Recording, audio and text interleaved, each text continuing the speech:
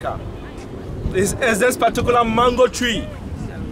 So this mango tree was planted by Nelson Mandela of South Africa. Do they have the year it was planted? It was in 1991. This mango tree seems like it doesn't grow. I've been looking at it for a while. It's a very funny mango tree. Best fruit seasonally. Best fruit seasonally. And also in 1961, Dr. Nkrumah got a gift from President Kennedy, a car, Cadillac. So it's parked right over there. Does it work? It's in good shape. It's still in good shape. Is it really? Yes. They take it out every time during Independence? Yes. No? Right. So let's come to the mausoleum. Who's gonna pour libations? That's what you're looking for, right? A volunteer? You have water? Do we have water? There you go. So, oh no, this is empty bottle. We're looking for a volunteer to pour libations right there in the memorial or the mausoleum. Yeah, well here's some water. This is empty. Perfect. All right, there you go, Shelly. You volunteered? Yeah. That's what's up, you're a warrior. That's what's up. Appreciate you. All right, family, let's go pour some libations and give a moment of silence and peace to a legend who dedicated the vision of Pan-Africanism. Oh, perfect. So you and Shelly can share it. Not leave. Oh, you're talking about doing it or leading it, being a part of it? Yeah, being a part of this, and then the other one we're gonna do too. We have a few of the Elmina Holocaust dungeons, sorry, the Cape Coast Holocaust dungeons, and also Asin Manso, the last bath of our ancestors, that location. So we get to do a few things a few times. So family, these are actual gravesite of Nkrumah himself, and this other one over here is of his wife.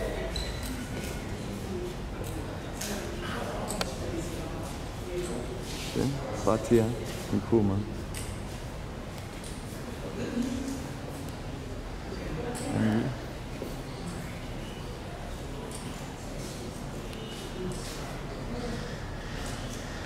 So this is the mausoleum, which contains the final remains of Osajifo Dr. Kwame Nkrumah. I just added a title.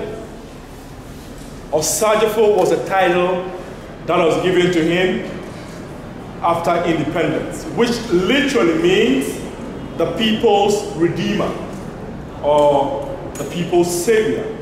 So we often call him Osajifo Dr. Kwame Nkrumah. So this happens to be the third and final resting place of our first president, Dr. Kwame Nkrumah. And often the tradition with this group, each time we got here, we pour a libation to show respect to him and our other ancestors also, who one way or the other paved the way for all of us and for us to be where we are now. So it's time for the libation, and one of us will do that. Come on up to the front, bring it on up.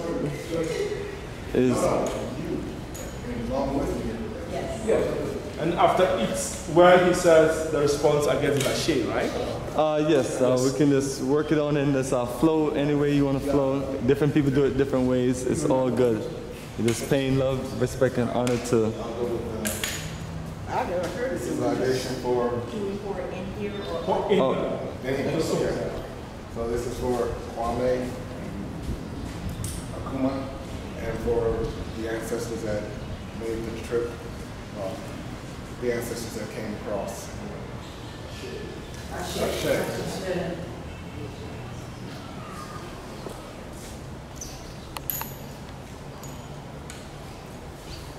In appreciation.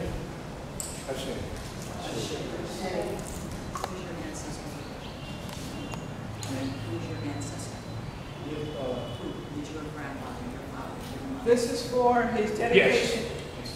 Dedication to helping the future generation. Thank you. And also we need to mention our ancestors. Also for our ancestors, this is my sister. For my mother, father, and my grandmother and father. Thank you. Thank you. I share. I share.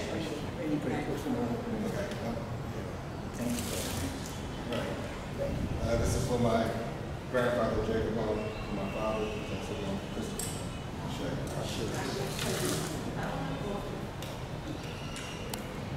For my sister who died right before I came, and now she's with our other ancestors, Susan.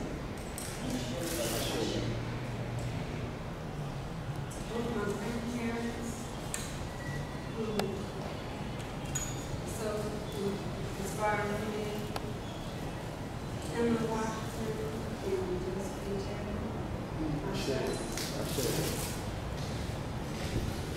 For all the ancestors who came before me, who has started paving the way, who created everything that we know today as civilization, to those who helped raise me and took care of my family,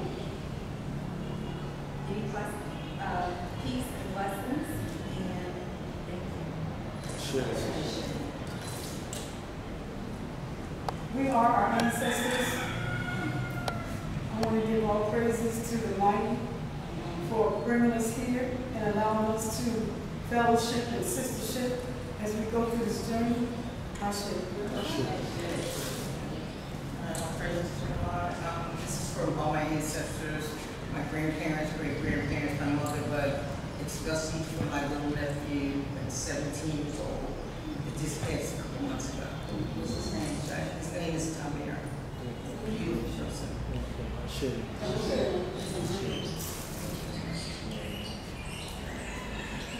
This we have Rahim, and then we'll all live in Lucifer. I'd like to give thanks for our lost prophet, who must be a Kwame, Muhammad.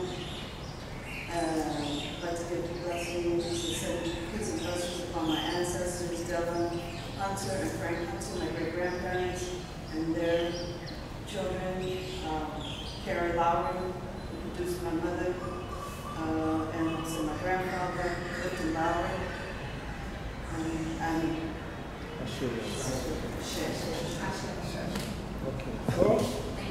Perfect. So that's the tomb of Dr. Nkrumah, and we have right next over there that of his Egyptian wife, Fatia Nkrumah. So her tomb is just right over there. So she's laid to rest. So the children will be buried here later? Not necessarily. In fact, originally, this place was meant for only zoom up. But looking at the kind of sacrifices she made, getting married to him, but she went through a lot getting married to him. So the Ghanaian government and people thought that she deserved an honor.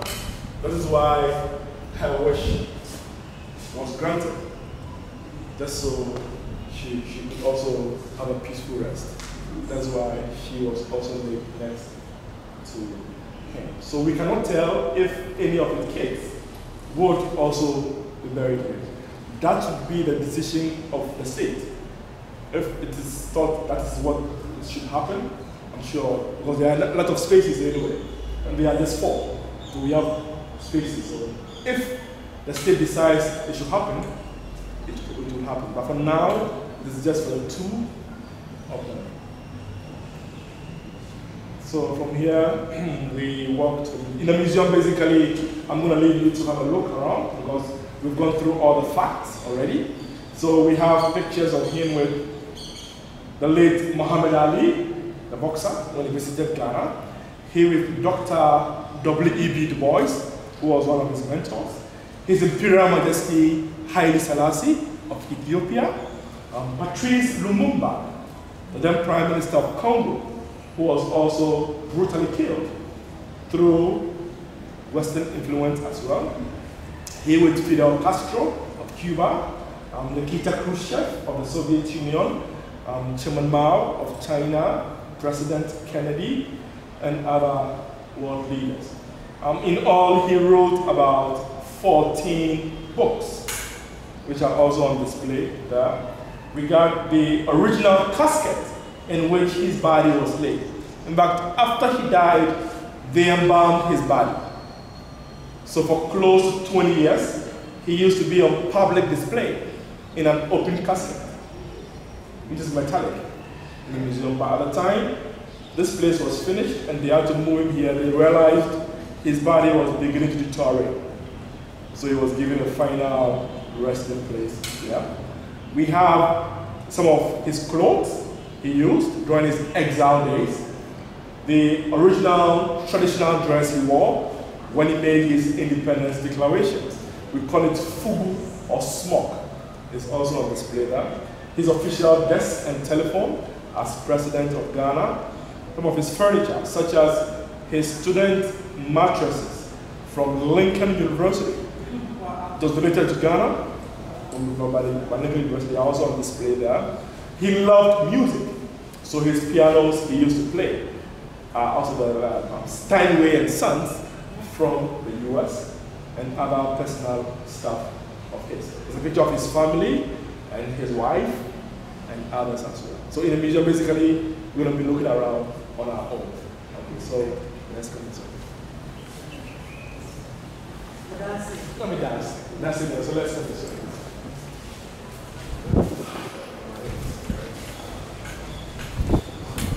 All right, perfect time. And once they finish this quick gift shop run, and then we just have to make a move to the culture center.